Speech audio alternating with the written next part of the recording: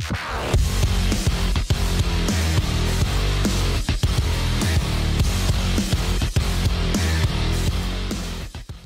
everybody, it's Chainsaw Reacts back once again with another reaction for you guys. Today guys, of course, here continuing the journey of Ben 10, checking out the next episode. This is Season 3, Episode 4 of Ben 10, Merry Christmas. Now, last week's reaction, I uploaded it. I got a comment from someone saying, good luck with next week's episode. It's really weird because if you remember, this show takes place during the summer, and I think there was some reference about Christmas or whatever. I'm like, oh, okay. And then I saw Merry Christmas. I'm like, oh yeah, this is during the summer. Like, this show is taking place during the summer in terms of Ben's summer vacation, essentially. And there's a Merry Christmas title here. So I don't know. I have no idea. But I'm excited nonetheless because I'm really enjoying the show. Last episode was really crazy. We had Charmcaster returning, not Charmmaster. Like I said, the first time we got introduced to her, Charmcaster showed up and was using some sort of weird spell to essentially mind swap with Ben, and then ultimately got mind swapped with Gwen, and it was really crazy how they handled that or whatever. But it was interesting because Gwen, at the end of the episode, and I pointed this out, she had the book of spells that Charmcaster had in the episode. So Gwen has that. I don't know what that is referring to. I'm not really sure. Let's get this episode now and check this out and see what they're doing with this episode. Merry Christmas. I have no idea, but I'm excited nonetheless. I'm loving the show so much. So let's get into it now, guys. Let's go. We'll stop at the next gas station. How far is that away, though? Oh, he's tinkering with it. Okay. Ice Cube City. Oh, no.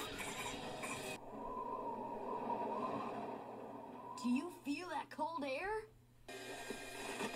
He's stepping in snow. What kind of magic is this? Could it be? Has What? he finally arrived? Who?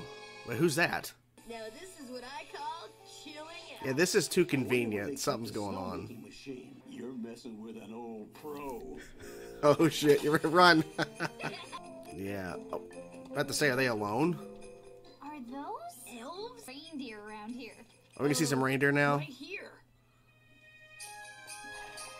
Yeah, I'm waiting for the shift, the turn, if you will, because this is really weird. Our families do get pretty busy that time of year. They never spend Christmas together? That's interesting. Having to shop. Oh crap. Careful with the elves. That's not creepy at all. Laugh is not quite right. I'm Mr. Jingles. I want to welcome Mr. you to Jingles? Holiday Village. I'm so happy we finally have a chance to meet Mr. Claus. Is it okay if I call you Santa? Oh, he thinks he's Santa. Okay. I created Holiday Village just for you. Oh. Okay. That's better. Oh my gosh, he's Santa. I mean, it fits. It works. I wouldn't eat that. Grandpa. Why? I am not Santa. I'm not Santa. Oh no. Gonna tell them that Santa's here. Wonderful surprise. Thank you so much for bringing those lovely children with you. Yeah. Always use more elves. It's Jingle's guards. You must get Oh, okay, that elf's trying to help them. What'll go in heat blast? Don't call it out because you're not gonna get it. Exactly. Don't call it out like that. Oh, shouldn't have done that.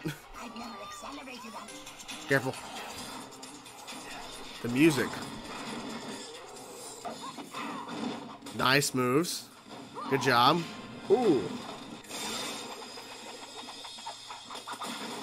There you go. Wow. Well, that's cool. It's over. Dang it. I never thought I'd say this to you, and if you don't leave now, you will fall under the curse Whoa. of the village. Grandpa and become Santa. one of us as well. Well, it looks like I'm not the only one. Uh-oh. Oh, no. I know why you look so unhappy. Why? You have nothing to laugh about. Oh, my gosh. Here. But would he actually ho ho ho? Would he when he's laughing? I don't know. Frosty the Snowman? Who's that? That's Mr. Jingles. Yeah. And that's you. Oh. When was that taken? 1932, of course. 1932? Look at all those toys. How do we get our Holy crap. All they just been doing is building toys? Oh my god. I was wondering what he's gonna do. Oh. Rudolph? Oh crap. Oh crap. That cannon. It's just candy canes. Wow, cut it in half. Well. Of course. Like our new elves. Look at that. Wait till Oh we god. start. Grandpa! Hello. No, that's Santa, okay? That's Santa. Be controlling him. Put them on the assembly line. So they can start working on toys. But where are the toys even going? Spit up Sally. Watch me spit up. Oh, what? Oh, what the I'll hell? be able to deliver this. The vomit in his face. Yeah, exactly. There you go. Stop it. That's too lucky for him to notice him like that. Clumsy bears.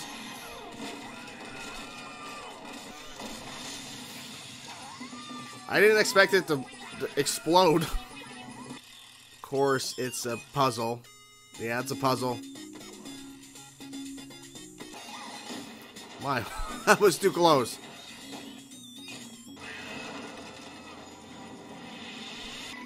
Oh, about to say. Oh yeah. It's not working. Of course it's not working. Uh-oh. Without my perfect toys, what will Santa do? But Christmas what's isn't going about giving the perfect toy. Being together is what Christmas is all about. exactly. Mr. Jingles, look at the Yeah. kids you've kept away from their families all Exactly. these Christmases. Just this dial to go wherever you want. So they're actually going to deliver presents. So that's Okay. how he delivers it all. I cannot believe they're actually... But don't they go through the doors? They're traveling a lot. Wait, how is he be able to be Stinkfly the whole time? How? How? Wow. I've been coming here every year since 1932. That's Grandpa crazy. Ellsworth, can we Oh. go to Cocoa Fountain? Skedaddle? Wow.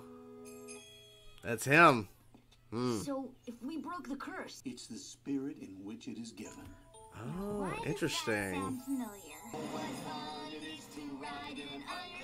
Oh, okay. They switched it up. I gotta be honest, this was a very bizarre episode, but at the same time, I had a good time with it. So let's dive into Merry Christmas this episode. So the town was cursed. I'm not exactly sure what kind of curse. Maybe they mentioned it at some point. I just didn't hear it, or it just didn't click in my head like, oh, okay. But there was some sort of curse that was lifted, of course, with them delivering all the presents and then it going back to an actual town instead of being hidden away behind these doors that they luckily just found when, of course, their RV crashed and everything. Not crashed, well, it broke down basically because Ben thought it'd be a smart idea to go in there and try to fix the air conditioner. Like, I almost got it. No, you don't. And they found the doors. It's a magical winter wonderland. There's elves. And there's this guy named Mr. Jingles, and he's being all mysterious. Like, oh, there he is. He's shaven, but I think it's him.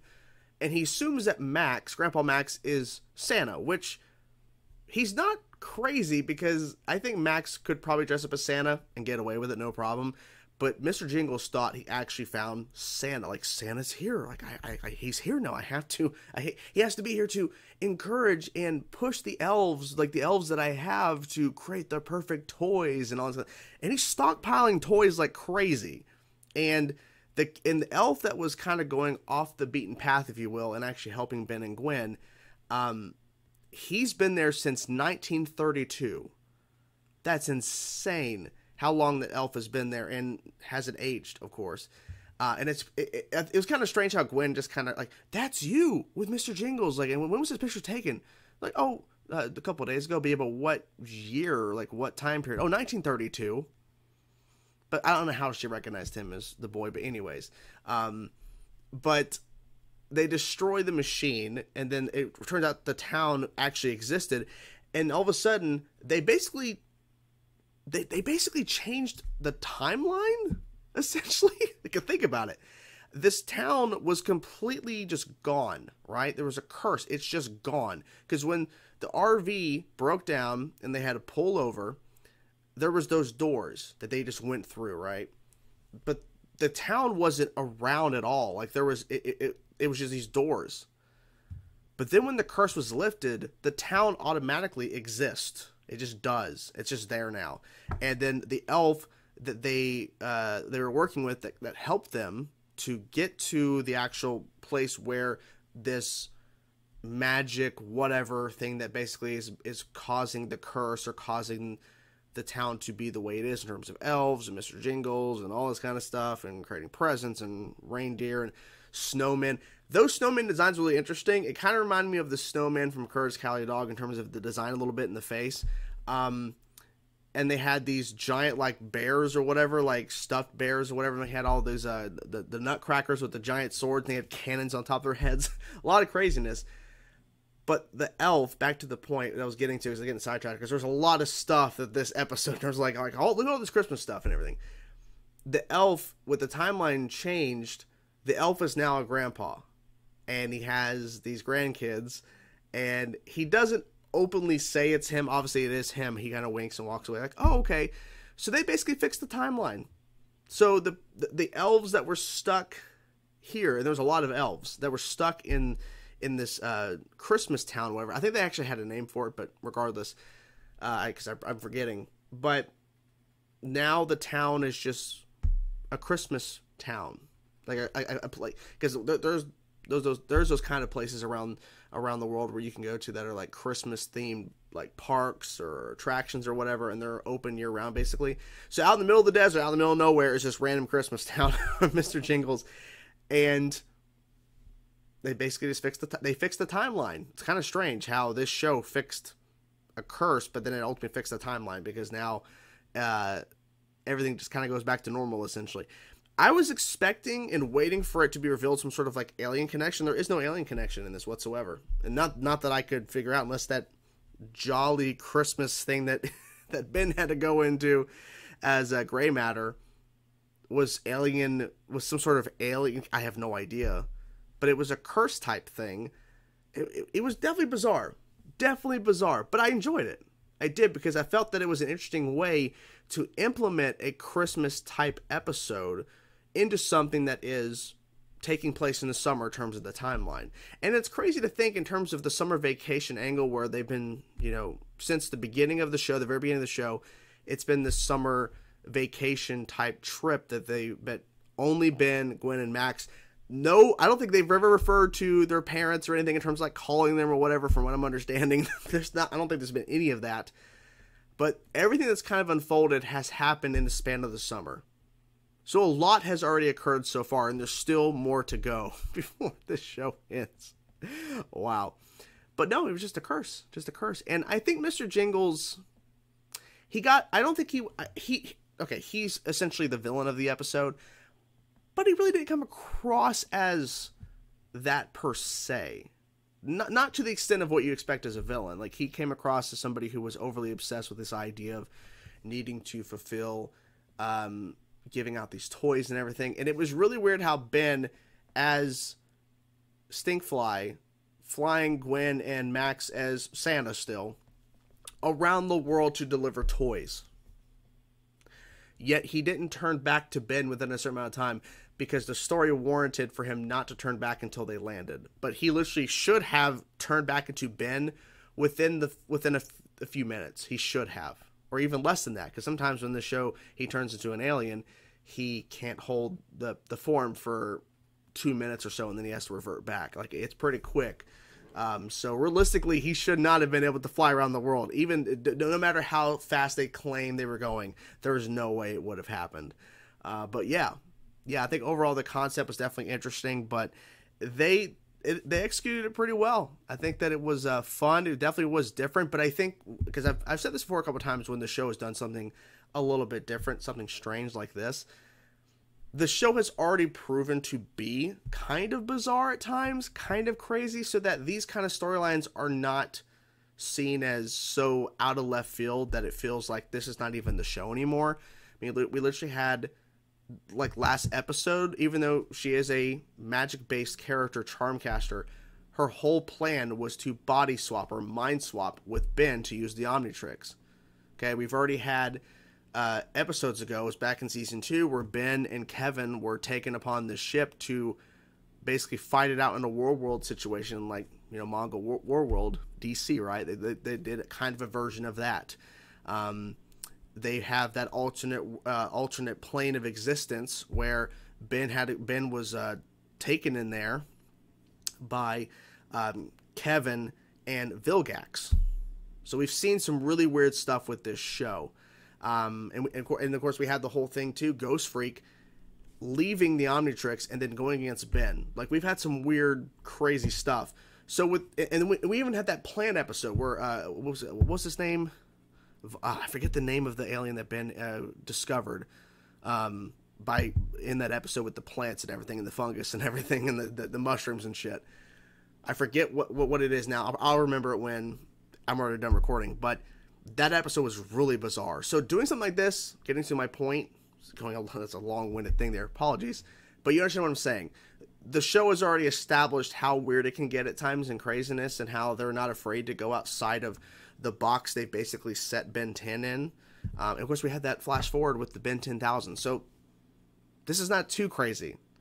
It's still kind of bizarre with this whole cursed town and everything, but they made it work, okay? It was fun for Ben and Gwen, Max for a little bit, and then he got turned into Santa, but at least they had, you know, they told a pretty solid story with it. I'll give them that, and I think it was nice that they released the curse on the town, and now it's just a random Christmas town that's there out in the middle of the desert, out in the middle of nowhere, basically. So, yeah, overall, good stuff. So, what do you guys think of the episode? I'm curious to know your thoughts about Merry Christmas, and let me know in the comments below. I'm curious to know what you thought about it, and yeah, I will talk to you guys soon. Peace out.